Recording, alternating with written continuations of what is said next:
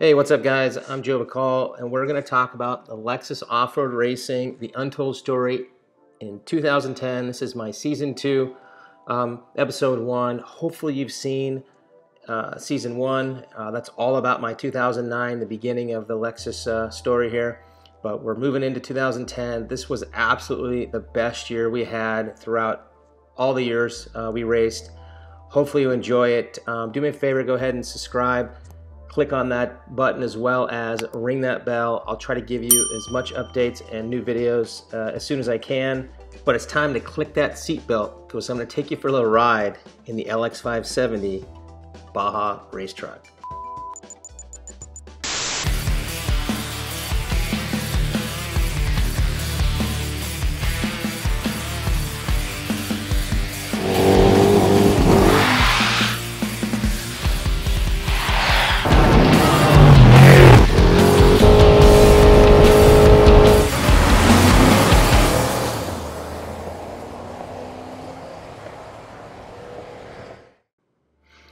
All right, so I wanted to talk about the SCORE 2010 off-road race season that we raced. We raced all 5 races. This was my first and our team's first full season. As you can see, there's 5 races here. We've got the Laughlin Desert Challenge in January, the San Felipe 250 in March, and in June, obviously the SCORE Baja 500, which we won the year before. And we got Prim 300 in September, and finally the Baja 1000 in November. This was absolutely a phenomenal year for us. So I'm going to step through each race, show you some really cool footage, just talk about some things that happened over this year, and let's just jump right into it. This is the Laughlin race here in Nevada, and this is a picture of me, hitting these jumps. This is like a motocross track or, short course for off-road racing, and it just wasn't something I've ever done before. You don't even have time to, to take a breath. You're just constantly trying to get through the course. You got traffic, you got all kinds of different race trucks on the course. And this is interesting. If you look at the right side of my truck, see it's all smashed. Just in that ram, you can see in the picture, I got the brake on him on the start. I make my left, I make my right turn. I'm just ahead of him, and he rams me as hard as he can. He said he didn't have any brakes. I don't know. Don't believe it. I think he was just mad that I got in front of him, but put me on 2 wheels. I thought I was rolling the truck into the berm. I was able to save it, and he got by me, and then I had to kind of put my head down, cool off a little bit, and just find really smooth lines to catch up to him and get by him. And this is a really rough course. You're in a production, basically, vehicle, and you have to really do your homework and find any smooth areas possible, which we did. So we ended up getting by him back and forth. We went back and forth probably 6, 7, 8 times. I mean, it was just bumper to bumper, mirror to mirror. One of the most exciting races I think I've ever had. And I think the advantage we had was my truck was light, and also just the all-wheel drive in this sand. It just was able to get just a little extra. I know Justin had a 4-wheel drive, so we were close all the way around. But we ended up getting in front of him at the very end on Saturday, first day of our racing, and we got him. We got the win, which was just insane. What was crazy was I looked in my mirror heading into the finish, and all I see is a tire in the air and dust and stuff. I'm like, what the heck happened? Well, I found out, when I finished, that he literally broke his truck, didn't even get to the finish line because he was just pushing his truck so hard, he just ripped the A-arm right off his truck, and that pretty much ended it for him. So that was day 1. Going into day 2 was pretty much the same thing. We were able to get by our competitors, and what's crazy is, they put a lot of race cars on this course. I can't remember. I think it might be, it maybe a 5-mile course. I'm not exactly sure. I can't remember how long it was. Maybe less than that. But there was just a lot of traffic. So you're doing everything you can to just stay safe and not get collected into someone else or them taking you out. I'm racing against some really fast guys. I can remember some pretty fast vehicles coming by me and just spraying me with a huge roost, and you know, it's just rocks are flying at you. We don't have a windshield, so you know, Bob Dittner, my co-driver, and we just put our head down and let's just, you know, do what we did on Saturday. Let's just run a clean race on Sunday and not get overexcited, but we ended up getting the win on Sunday, and you know, so 1-1. So we go into Laughlin with basically you know, first in points in SCORE series and a first overall for that race. So check out this picture right here. So look at the race trucks that are behind me. You've got pro trucks and class 7, class 8. I mean, these are way modified trucks compared to mine. And the best part was we were able to hold these trucks off for quite a long time, surprisingly. They're not in my class. I wasn't racing against them, but I kept waiting for them to pass me and they just weren't. I'm looking in my mirror going, how come these guys aren't getting by me? Pretty much because we had the all-wheel drive. I mean, we had decent horsepower and we were just clicking along really well. Those guys have a lot more travel, but they just didn't have power to the ground and they were just spinning in that rear. You know, couldn't quite catch an all-wheel drive truck as easily as they may have thought, but I thought that was funny. Just people wouldn't probably believe it, but we actually were holding our own among a lot of other classes.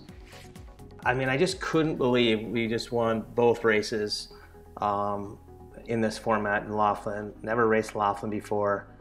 Super stoked. That's our second win, but our first win for 2010, starting off the season. I mean, it doesn't get any better than that. And you know, Bob and I were just super stoked. You know, we're focused. You know, we just want to do a good job for our sponsors.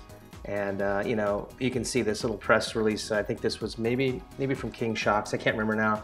But you know, survives first corner hit to win the Laughlin Desert Challenge in our class, which I just thought was just so cool. This was the very beginning of things really starting to ramp up for us in 2010. All right, so we are going into our second race of the series.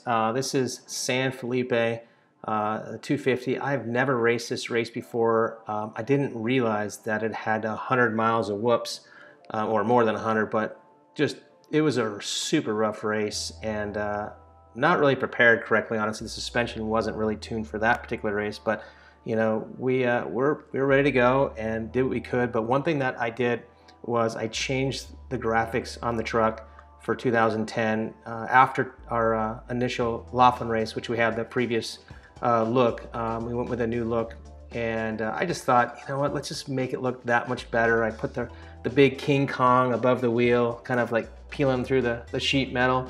I just wanted people to know that this was a really sweet ride, and I just think it looked really great with a lot of the sponsors getting that much more exposure. Okay, as you can see, once again, our rendering looked pretty realistic once we got it all on there, and the truck looked amazing. I was super happy with it. You know, H1 Media did a great job once again doing the graphics for us, and as you can see, this thing is just spotless. I mean, I've already got races under my belt in this truck, and I'm super OCD, and when I prep the thing, and I want to make it look new every single time. I mean, people looked at us like sometimes, have you ever raced that truck before? And I'm like, yeah, we raced it quite a few times now. So it was fun. So here's the map. This is the 2010 San Felipe race course, and you know, Bob and I never raced it before. I didn't get much pre-running in, just didn't have a good opportunity to do it. But as you can see, San Felipe, you can see the town to the right there. It goes north, and it goes, you know, all the way down south into a place called Matomi Wash. And I mean, just one of the roughest parts of Baja is in San Felipe. Everybody talks about it. You know, if your truck isn't dialed in, especially on the suspension going through San Felipe, you can pretty much guarantee you're not going to finish not only the San Felipe, but maybe like the Baja 1000 or something, because that section destroys vehicles, period. It's probably the best proving ground you could ask for. So I thought I'd share some of the pictures from contingency, or we call it tech inspection. I did this in the Baja 500 and the Baja 1000 in 2009. So I wanted to share what it's kind of like at the San Felipe race. lots of people, just like you see in Ensenada. Not quite as big, but you know, the people are just so friendly. I mean, everybody wants autographs. They all want pictures with you. It just makes you feel like a rock star for a short amount of time. But you know, it's fun. You know, these kids, they miss school that day, probably most likely. It's like a national holiday anytime Baja racing is going on. Kids seem to be out of school, but always fun to be a part of that. And that's probably one of the most enjoyable parts besides racing, is just being around the fans and showing off your race car and meeting all these new people. So it's time to go racing. This is the next day, and you know, Bob and I are excited. We didn't really know what to expect. You know, we wanted to obviously get a finish, most importantly, but we wanted to get another win. We wanted to stay on top of points, beating guys like Justin Matney and Wes Beverly and all those guys out there. I mean, there's some fast, stock full production drivers, and we just wanted to stay on top. As you can see, you know, we're just cruising through the race course. These are some great pictures of us doing what we got to do. You can see some of the real heavy sand and silt that we went through, and that all-wheel drive LX just powered through. You know, I diced and battled against Justin. We just keep going at it, and we got by him. I can't remember exactly where. I think it was maybe about 100 miles in, where we kind of started to pull on Justin and some other guys, and put our head down, tried to run super smooth, don't make any mistakes, don't beat the truck up. You know, it was interesting. You know, it was a little bit warm out, not terribly, but it was noticeable in the fact that I was getting quite a bit of suspension fade. You know, just the suspension, even though it's really good suspension from King, the cycles were so extreme with all the whoops that they have in San Felipe that you start really seeing starts to fade and you know, your bottom here and there. But as it starts to cool down, you know, the sun sets, things start to get a little bit stiffer again, and your speeds actually can start to go up a little bit. So it is interesting when just temperature, how it changes your speeds in driving. So we get the win once again. That's first in Laughlin, first in San Felipe in our class, and we're super pumped. I mean, we just can't even believe it. We're leading points in the stock full class, and we are doing our job, you know, and having a lot of fun doing it. It's just everything's going our way. We want to continue this streak going into the Baja 500. So look for my next video. It should be coming out soon. This is going to be episode 2 of season 2, 2010. We'll start off with the Baja 500 in the next video. Thanks.